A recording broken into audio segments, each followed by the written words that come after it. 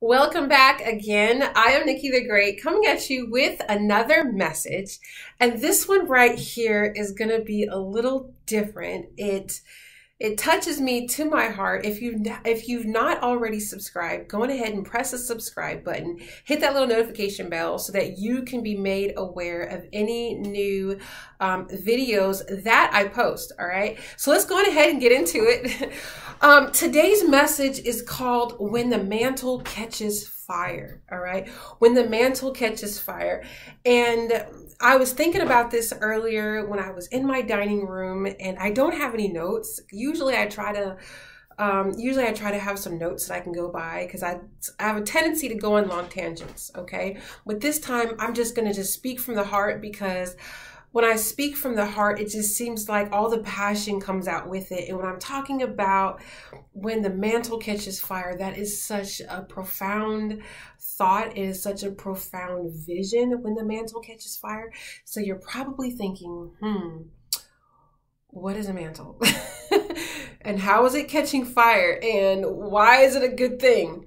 Let me take you back to two important people in scripture, in the Bible. The first one is going to be Moses, and Moses had a mantle. Okay. And so when I say mantle, I'm going to say he had like a purpose. He had an assignment. He had a destiny. He had a plan that God gave to him to do a certain task. He had a mantle, but he did not always walk in the power of his mantle. Okay. Moses spent many years doing something totally different than from the purpose that God called him into. But just because he was walking in a whole different profession didn't mean that he couldn't, that didn't mean that he took off the mantle or had the ability to take off the mantle. What it was that the mantle was dormant. Okay. Oh, this is about to get good. Okay, here we go. The mantle was dormant. So how did the mantle catch fire? I'm going to give you the story in my own terms, okay, in my own wording. But he fled from Egypt, okay? He was a prince in Egypt. He did a bad thing. He killed somebody, and so he fled into the wilderness, okay? He got married. He had him a couple kids, and this prince became a sheep herder. He had a very humble job that he did. And so one day he was herding his sheep. And while in the earth realm, Moses was herding his sheep, minding his business. But in the heaven realm, God said it was time. God said he's ready. Okay, so this is where the mantle caught fire. The mantle caught fire when Moses was minding his business. And all of it, while Moses was minding his business, he came upon a burning bush. He came upon a burning bush. The bush was literally on fire. Now, I wasn't there, but I can tell that Moses did not know where this fire came from. It probably wasn't even hot enough. And I bet you there were other bushes around that were not on fire, but this bush, there was something different about this bush. This bush caught his attention, like there's something going on in the bush. So when he got close to the bush, a voice spoke to him and told him something. He told him to remove his shoes. Okay, told him to remove his shoes. Now God had said a few things to Moses about the children of Israel, and it's a kind of a lengthy story. But in that moment, Moses's mantle caught fire. His assignment, his purpose was activated. It caught fire. And so when the mantle caught fire, the purpose started. The vision started to become motion. It started to move. Things started to happen. Now, let me tell you about somebody else. This man, this one right here, I named my son after. We're going to talk about Elijah the prophet. He was a Tishbite. It was a group of people from that era. Okay, he was a Tishbite, and he was a prophet. And the prophets in that day was a lot different from the prophets that we have today. Okay, so he lived a life of seclusion. He lived a life of kind of just nomadic kind of lifestyle by himself that he lived. And he lived in an era where there was a lot of worshiping of other gods. There was a lot of sin happening, all right?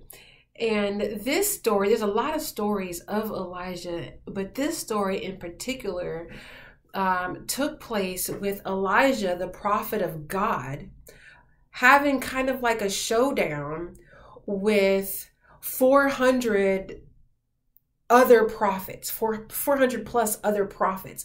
And these prophets were prophets of another god that they call Baal, okay?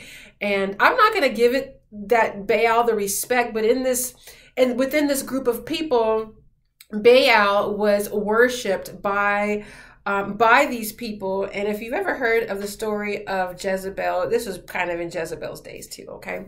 So there was a showdown between 400 prophets of Baal and Elijah, the prophet of God. So, I mean, who's outnumbered? Who's got more power? What is going on? And in this, God wanted Elijah to show the people, because there were spectators. It just wasn't just God. I mean, it just wasn't Elijah and the 400 plus prophets of Baal. This was a showdown. There was like the city came to see this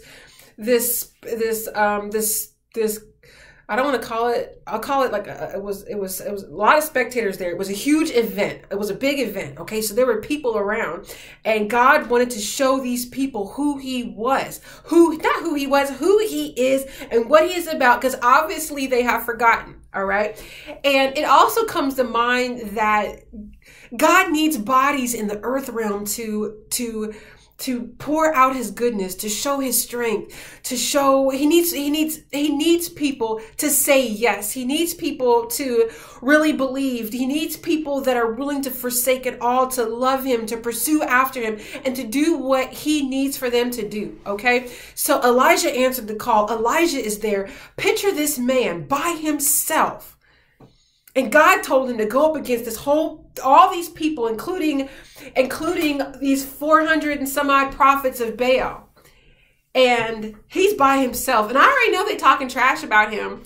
They probably calling him names. They probably poking fun. He's a one-man show against this entire community of Baal worshipers. Okay, so of course these Baal worshipers, they're bigging up their God. They're bigging up their prophets. And Elijah went ahead and gave them opportunity. You know what I'm saying? We about to call fire down. So he gave the 400 prophets, you guys going ahead and go first, okay? And have your altar catch fire, and then it'll be my turn, okay? So these 400 prophets, they're praying to Baal. They're asking him to send fire to burn up the altar that they had prepared. And they're waiting, and they're waiting. And they're waiting, and they're crying, and they're hollering, and they're cutting themselves. They're sacrificing parts of their body to show Baal that, hey, you know, it's in front of everybody. We got this man of God over here talking about you ain't about nothing. We need you to do this. And they waited and waited and waited. I believe it was like all day long. And what ended up happening is that the roles were kind of reversed.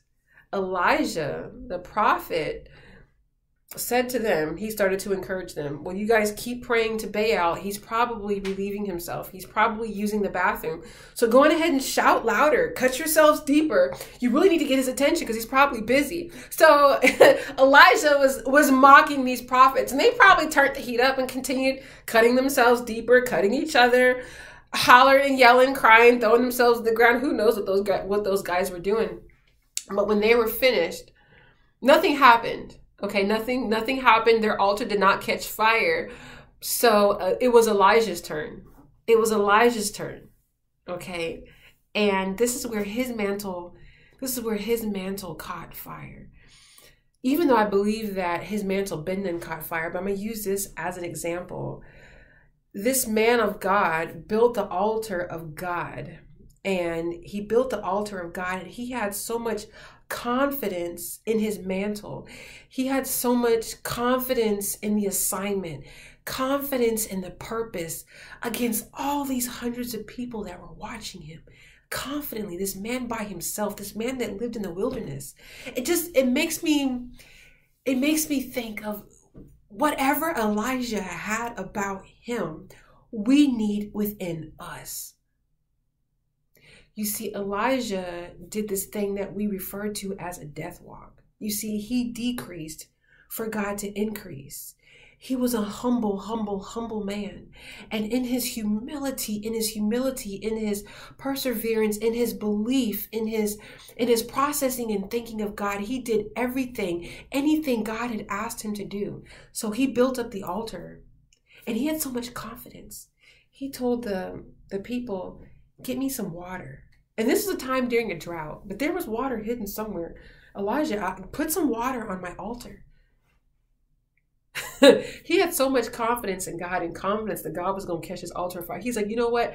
Drown the entire altar. Put the whole altar underwater. I'm going to show you how strong my God is and how alive he is and how he still is in the miracle working business. So sure enough, they dug a ditch around the altar. The altar was covered with water. And Elijah prayed, God, catch my altar on fire. Catch your altar. This is your altar. Catch it on fire so that they know that you are the God and not Baal. And sure enough, fire came down. And I used to think it was like a brimstone. A brimstone is kind of like a rock that's on fire. I thought that the rock that was on fire came and just caught the whole altar on fire. It wasn't like that. It was fire came down, like huge fire came down and burnt up the altar. The altar, it didn't even burn. It just kind of disappeared. That's how hot it was. And so in that moment, after that, this video is suited for kids, so I'm not going to go into detail about what happened after that. But if you would go ahead. I think it's in the book of Kings, 1st or 2nd Kings. You have Elijah in there. He's got a couple really amazing stories in there. But the mantle caught fire. The purpose caught fire. The assignment caught fire. And with that situation, it was shown to that community how strong God was, how strong God is, and what he represented. And that Baal was not the one that controlled the water. He was not the one that controlled creation. He was not the one that gave them their life and their prosperity. It was God. And with the mantle catching fire, I want you to think about your own mantle. I want you to think about your own purpose. I want you to think about the assignments. And are you even walking in purpose? Are you walking in assignments? Are you walking in what God has for you? There was a time that I didn't know about purpose and assignment. I didn't know. I was totally ignorant to that. So if you are in that place that I once was, I want you to know that God has created you for a purpose. And in your purpose, there are going to be assignments in your purpose. And if you have not already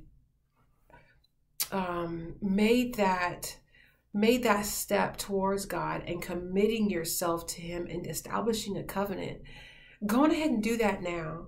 I strongly believe that God has got something so powerful and so great that he wants you to do. That's why you're watching this video right now. I pray that you walk in purpose, that you discover the purpose that God has for you.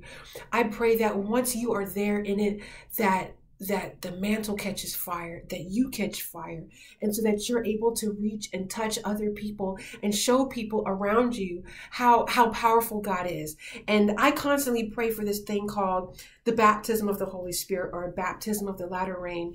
And you and I both know that this world is coming to an end. There's a lot of ugly things that are happening. There's a lot of ugly things that are going on. And I constantly pray, like, Lord, if you can, there's another scripture. It says the harvest is many, but the laborers are few. God needs people here on earth just to say yes.